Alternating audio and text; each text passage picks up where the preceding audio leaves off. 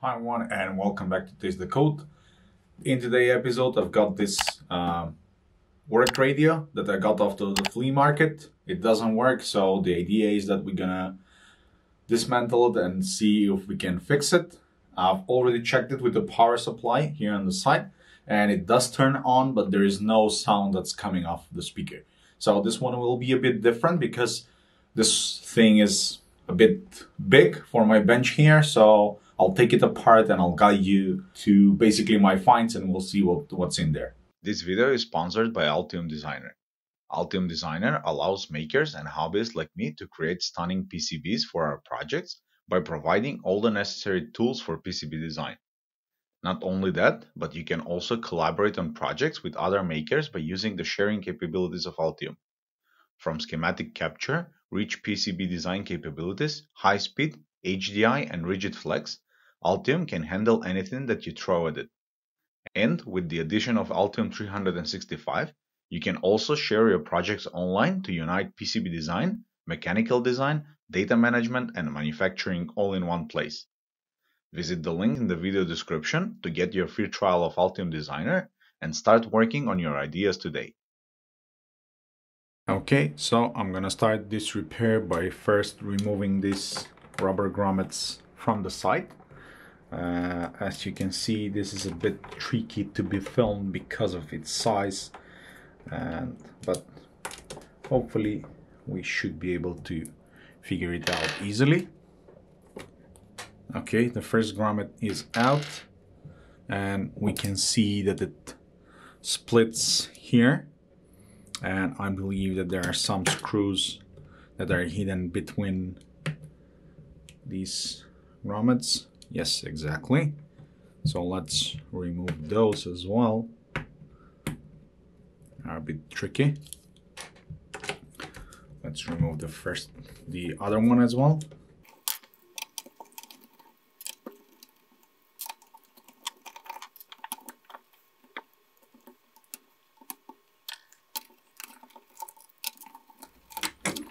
Okay, so all of the screws are now detached. Let's see if we can lift this board. Yes, we can. And now let's see what's the situation inside. So this one here is the charger board. Let's remove that as well.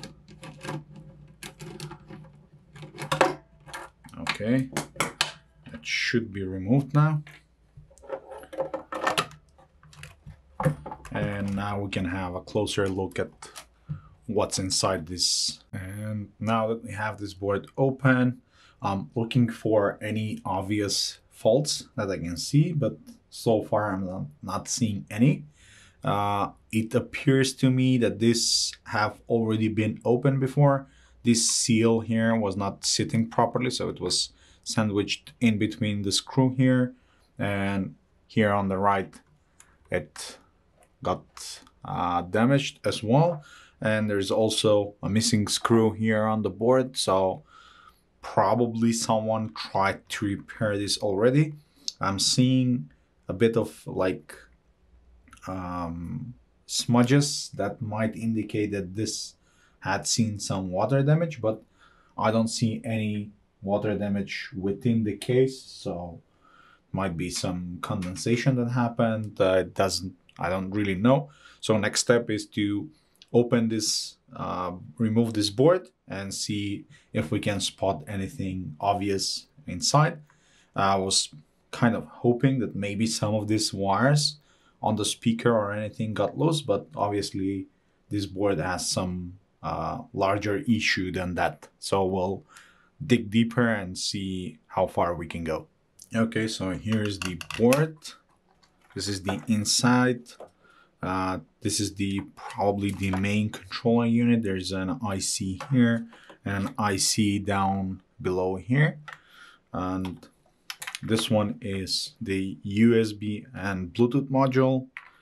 So, and it goes here in the board, and these are the control buttons that are on a separate board. As I said, I'm not seeing any obvious flaws except for the smudging that appears on some of this board. And I think that at least one of the pins here is not really soldered correctly. Let me check if you can see that better. So you can see here, this one looks like it's missing some solder. There are some 0 ohm resistors that I will need to check, but on first glance, there's nothing really obvious that's going on with the board. One thing that I think might have happened is that it says 6 volts, but the DC jack is not really different. So it's the regular 2.5mm DC jack.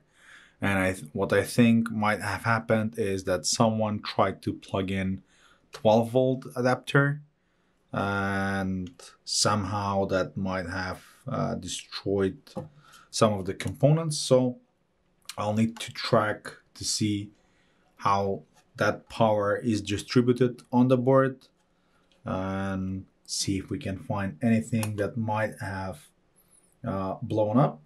This here might be some voltage regulator, but we'll see. And here on the end we have the power switch that turns on the power and then regulates the volume with this potentiometer. But we'll see. First thing that we need to do is clean this board with some alcohol and see if that does any change. And afterwards we will play a bit with the components and try to identify any flaw in the board.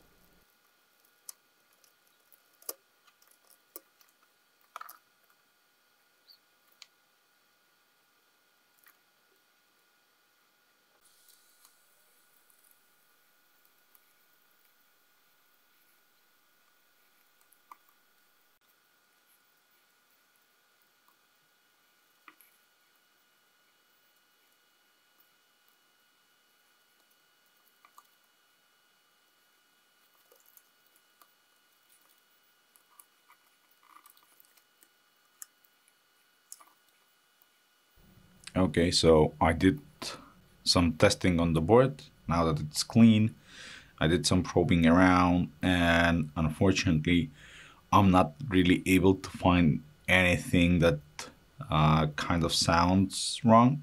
I thought that this capacitor here that's on the input side, the really big one here on the board, I thought that it might be short-circuited, but that was caused by the power supply that I had disconnected. What I'm currently going to do is I see some joints that are not really soldered correctly, like this one, for example, that might have a cold solder joint, but other than that, I'm not seeing anything. I tested the diode, I tested the capacitors, they all seem to work fine.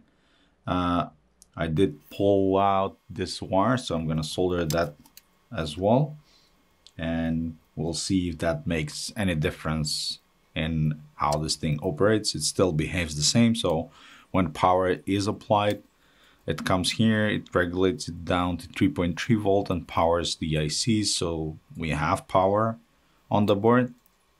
And the red LED that's on the board, this one here, powers on red, but we don't have any sound on the speaker. And I did tested the speaker as well. We measured 4 ohms across it, so that appears to be good as well. So we'll see now. I'm gonna reflow the board, reflow some of the joints that I suspect might be cold joints, and we'll see if that makes any change. Okay, so it's been a while I was probing this board, and basically what I managed to discover is that I'm not receiving voltage to the chip that controls the whole unit. So basically the switch here, this is the volume switch, turns on the AC, turns on the voltage, and it comes all the way to this transistor. It's a B772 PNP transistor, and from there, from its base the IC is being powered up. So we have voltage here. Let me show you that. So this one here is ground, the one that goes to the heatsink of the IC. If I measure here, I don't get any voltage, but the full voltage is present here, and we don't have anything on the base here. So just to confirm that this is the case and that nothing else is wrong, I'll short these two with a screwdriver, and you can see that we get music. I don't want to get demonetized because of the song that's going on the radio, but you can hear that it's now working. So let's try and now find a replacement for that transistor. Hopefully that should fix the radio and we'll be good to go.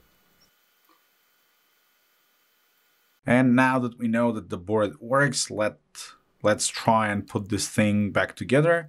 So hopefully we can give it some use in the workshop. I'll start putting up the boards in their position, and once I'm done, we'll do a final testing and we'll see if everything is functioning as it should.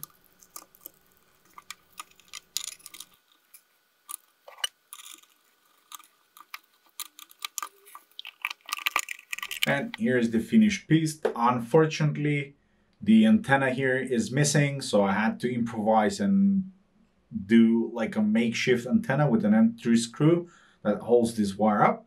It has a decent reception through the signal, through the FM radio, but I'm currently have it connected through Bluetooth with my phone so I can show you how it sounds. So I'll play a song now through Spotify.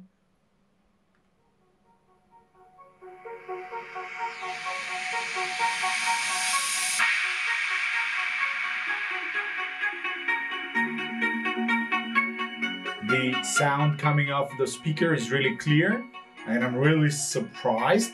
It's not too loud, but it's definitely enough for what I'm gonna use this.